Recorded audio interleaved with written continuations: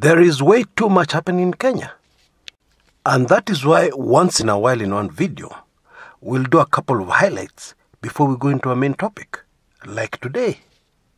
So before the controversial DP Ruto interview, a few highlights of stuff that you may have missed, okay? Now, the former managing director of Kenya Re has been fined 15.2 million. For what? For embezzling, for being found guilty of embezzling 7.2 million. Okay? So he's being fined almost double what he embezzled. Not jailed, he's being fined. Now, on the same day, in a Kibera court, a Kibera laborer who was found guilty of stealing safari boots worth Kenya shillings 2,500, about $25, and 400 shillings, about $4, from a boda operator, is jailed for 20 years. Same country, same laws, only in Kenya. I don't have anything more to say about that. This next one, I'm sure many of you missed. A Mombasa woman called Betty Olaba is threatening to commit suicide. Why? Because her mother, her dear mother, she caught her dear mother red-handed in a lodging with her husband, having sex. Her husband's name is David Mwangi. Yes, you heard me right. Her own mother, her blood mother, the woman who gave birth to her, with her husband. Kweli dunia inaisha. And the last item, I had a very big argument with Hezron. Hezron says, Chris, bwana, this is not news. Unajua mambo ya news ni man bites dog, not dog bites man. Ukishazoea dog bites man, inakuwa stale, inaisha ladha. It becomes too normal. So look for man bites dog. Hiyo story wachana naye. Translation, Chris, this is not news. It's only news when the man bites the dog. If the dog bites the man, and it happens so frequently, it ceases to be news. Well, let me just say, I thought you wanted to know. Yeah, and I think I'm right. A 24-year-old woman called Joan Mnene, who is a fourth-year student at Kenyatta University, okay, claims that she is 4 weeks pregnant with a baby belonging to the Deputy President of the Republic of Kenya. The lady is not saying Serikali Saidia. The lady is saying Wananchi Saidia. And I'm not sure how she wants people to help her. Yeah, this student who is seeking a Bachelor of Science degree in Leisure and Recreation Management at the Kenyatta University. She is complaining that unlike before, she can no longer reach baby daddy. Now, in a way, I agree with Hezron. This is not news, especially for a man who has confessed in the past to being Baba Abi. You remember that one? But I don't want to say anything more. Yeah, let me just leave it at that. Now we'll go for a very brief commercial break. And when we come back, we will dive straight in to this very controversial interview that the Deputy President gave to a TV station. Stay with me. Welcome back. Now there should be no doubt, absolutely no doubt on the mind of any Kenyan, that Hussein Mohammed is the best interviewer, in the press that we have in the country at the moment. There should be no doubt. He is very persistent. Once he starts in a certain line of questioning, he will not cease until he gets an answer. The guy is very good. And the advantage of having somebody like Hussein Mohammed interviewing a politician that Kenyans want to confirm certain things, while others want to take a closer look at, whether or not they're presidential material, is that there is no way, you're going to come out of such an interview without seeing the truth right in front of you. Now, you know, seeing the truth in a politician is not easy. Yeah, because politics is a game of lying and not being caught. When you lie and you get caught, then now you become a liar.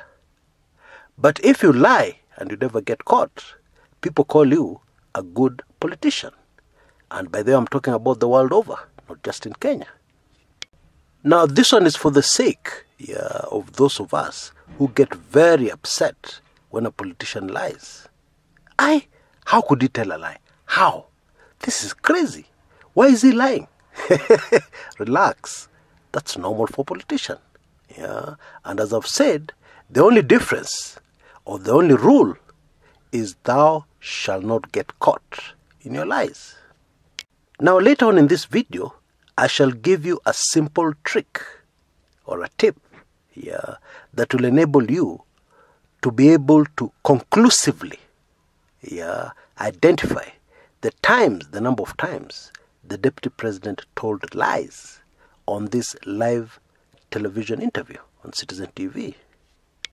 Now, of course, this is the interview that birthed that big controversy about the alleged meeting after the elections between DP William Ruto and Raila Odinga. The Deputy President claims that Raila made contact or tried to make contact 4 times. He even claims they spoke on the phone at one juncture. And the Deputy President told Kenyans, the gist of that conversation is that Raila Odinga was telling Ruto that he has had a raw deal, that he should reconsider his situation and his position within the Jubilee Party. Bila kizungu mingi, what the Deputy President is telling us is that Raila tried to pull him to his side so that they fix President Uhuru Kenyatta politically. And they were supposed to do this using DP Ruto's numbers and influence within Parliament, and also Raila Odinga's numbers and influence within Parliament. And on the surface of it, it would have been very easy. Now, there's a very simple and conclusive test to determine whether the Deputy President was telling lies. And as I said, we shall come to that towards the tail end of this video. So stay with me. Now, the truth about this interview is that the Deputy President was cornered. And I can already hear DP Ruto supporters taking in this video saying to me, Chris, we know you hate the Deputy President. We know you don't like the Deputy President. I can already hear them saying that. But I'm sorry. I'm just stating facts, which we all saw and which we can all verify because this particular interview is available on YouTube. I love this situation because for once, anybody will be able to verify who is out of line in this instance, me or DP Ruto diehard supporters. And by the way, I've put a link to that interview which the Deputy President recently had with Hussein Mohammed of Citizen TV at his residence. It's on the top right-hand corner of your screen right now. So you can click on it when you finish taking in this video. You can go and watch the entire very long video, very long interview for yourself. It is super fascinating, trust me. Now I know the burning question I've put on your mind. Yes, how exactly was the Deputy President cornered? Well, he was cornered in many instances. But the most obvious and the most glaring and the most shocking from where I sit was when he was trying very hard to put across the idea that he's fully behind President Uhuru Kenyatta, but is against Raila Odinga. Or rather, as he said, Raila Odinga has a history of breaking up political parties. And he gave the example of Kanu. And therefore, the Deputy President said, Raila Odinga's mission in the handshake is just to break Jubilee. He has come into the executive, he's very influential in the executive, but his intentions are not good. Now, DP foot soldiers are on record for directly attacking the president. But Ruto himself, the Deputy President, has never directly attacked the president. But it is true, what your foot soldiers say is what you're saying. Because your foot soldiers your very close supporters cannot say anything that contradicts what you stand for. That is the truth. Still, the deputy president was trying to sell us this idea that is fully behind the president, and that is only some people who are trying to interfere with that closeness, but they will not succeed. The deputy president was trying to sell the idea to Kenyans that Jubilee is still solidly united. It's still a party, despite the threats by one Raila Odinga. But Hussein Mohammed, using his questions, managed to prove that this is a ridiculous lie. The high point for me in this particular discussion was when Hussein Mohammed proved that there's no way that can be the truth.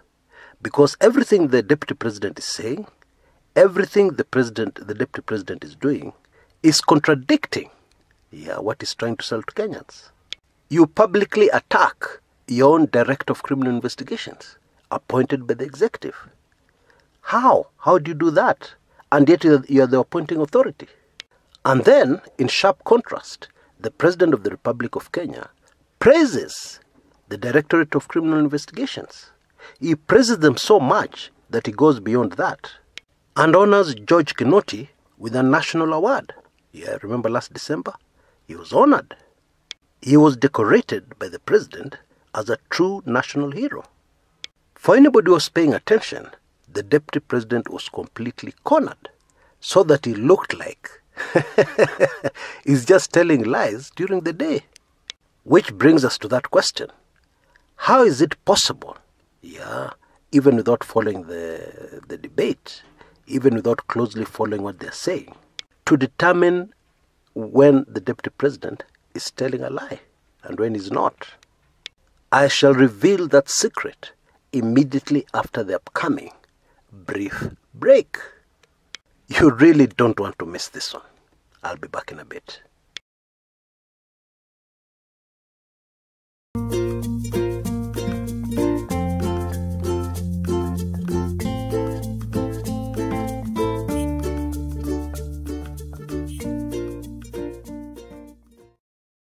Welcome back. Now you're a wife and you suspect your husband is telling you lies. Okay? So you just be patient, bide your time, and wait for an opportunity, when you know some truth, which you know when you confront your husband with, you'll tell a lie. So one day he was out with the kids, and your small daughter who is very close to you comes back and tells you, Daddy alipitia mahali fulani. Translation, my dad passed somewhere. Okay? So you know he passed in some flat, where there's a girl he's seeing, another woman. He had the kids in the car and he just drove past, very quickly. He stopped, gave her something, and then drove off. So you confront him, and you keep all your emotions in check. And what you're doing is that you're closely observing him as you ask him the question. So you ask him, I say, last Sunday when you took the kids for swimming, did you pass anywhere? His nose might twitch, he might look on the side, he might scratch the back of his head. There are signs there's something which everybody does when they lie. So you take note of those mannerisms very carefully. You can even go and write them down somewhere. Write them down in great detail. Put down all the details, lest you forget. Now, you have a weapon. Every time you ask your husband something, you'll immediately know whether he's telling you the truth or not. Every time his nose twitches, for example, you know it's a lie. You know these are unconscious things we do, okay? And you can't help it. You can't stop it. You'll definitely do it every time you're being untruthful. So back to the interview with the Deputy President and Hussein Mohammed of Citizen. Okay? You just observe carefully when they're talking about something of which you know the truth. Let me give you a very good example. The elections, the last elections in August 2017. When the Deputy President talks about people who can never accept election results, when they lose, you know that there's a lie here. You know that he's not telling the whole truth. You know that there's a good reason not to accept some certain election results. Because rigging has taken place. The business of pap, has taken place. Very carefully observe the mannerisms of the Deputy President when he's talking about that issue. Yeah. And that's it. You have your weapon. Yeah, you have your tool to be able to determine each and every time he tells lies. Now, on the issue of 4 meetings, or 4 times Raila Odinga tried to get in touch with the Deputy President, you will realize, using this method, that he was not telling us the whole truth. What he was telling us were lies. Now, I want you to get me fully. I don't want you to misunderstand me. You know, something can happen, and then you twist it to your advantage, politically. I'll give you a very good example with the Deputy President. The Deputy President left ODM party in a half. At one point in time, the Deputy President was a very senior member of the Orange Democratic Movement. Okay? Now, how does the Deputy President give that story nowadays? The circumstances surrounding how he left the party. He always says he was chased out of ODM. He was hounded out of ODM. However, that is not the truth. Okay? Because we know, for instance, shortly before he left, he had been elevated to deputy party leader of ODM. Now, you cannot be elevated to such a high position of a party if people within the party, if their real motive is to get rid of you, to remove you, chase you out of the party. No way. So, the truth is, the Deputy President left ODM. That is true. But the circumstances under which he left the party, the way he portrays them, are completely untrue. So this issue about meeting Raila, it is possible that it is true there are circumstances under which they met, or there are circumstances under which either of the party requested for a meeting. You know, we are told the best way to tell a believable lie is to mix the truth with a lie. You'll get away with it. And so this issue of meeting with Raila has some truth. There's some truth somewhere there hidden. But the way it has been presented to us, it is totally untruthful. The circumstances which we have been made to believe were the case by the Deputy President are totally untrue. Now, the following point is very significant. Why would somebody want to twist the true facts of something? Well, there's usually only one reason. The only reason is because the true facts would paint them in bad light. Because why would you want to adjust the truth, if it brings you out positively? Why? You wouldn't. You wouldn't skew the truth. You wouldn't twist the truth, if the circumstances of that truth, show you in good light. You wouldn't. And therefore, the conclusion we must come to is that these meetings with Raila Odinga, alleged meetings with Raila Odinga, or alleged attempts to meet Raila Odinga, the truth was changed by the Deputy President, because the truth, will never paint the Deputy President in good light concerning those meetings or alleged meetings or attempts to have meetings. To me, that is a bombshell, and it tells us exactly how the Deputy President operates. And after such a revelation, if I was the Deputy President's political opponent, I would be very, very wary. Until next time, this is Chris Kumekucha.